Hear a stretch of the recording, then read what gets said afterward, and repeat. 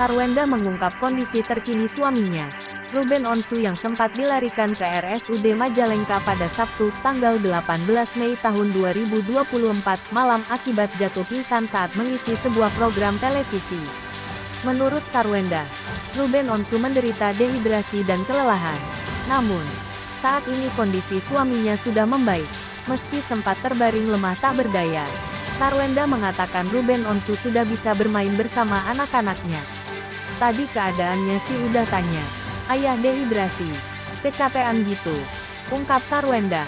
Dikutip dari akun Instagram @lambegosip pada Senin tanggal 20 Mei tahun 2024.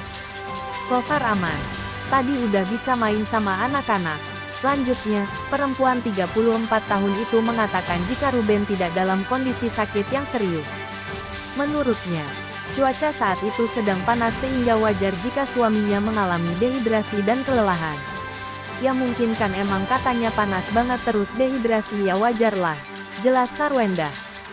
Saat ini Ruben Onsu sudah dipindahkan ke RSU Bunda Jakarta dan masih menjalani perawatan di rumah sakit. Akan tetapi, Sarwendah mengaku tidak bisa menjaga suaminya tersebut karena ada keperluan lain. Belum pulang, lengkapnya aku nggak tahu. Coba ntar konfirmasi ke manajernya sama dokternya, karena kan yang nungguin, ujar Sarwendah. Soalnya cici ayahnya lagi masuk ICU, jadi benar-benar lagi riuh banget, imbuhnya.